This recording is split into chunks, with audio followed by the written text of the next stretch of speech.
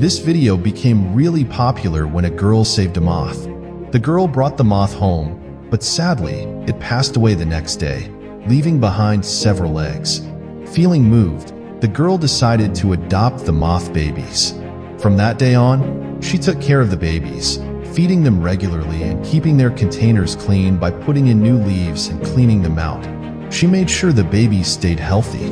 When it got too cold outside, she worried they might not hatch. However, one day, she saw them hatch and turn into adult moths with wings. When it was time for them to fly away, she let them go. If you love insects, remember to subscribe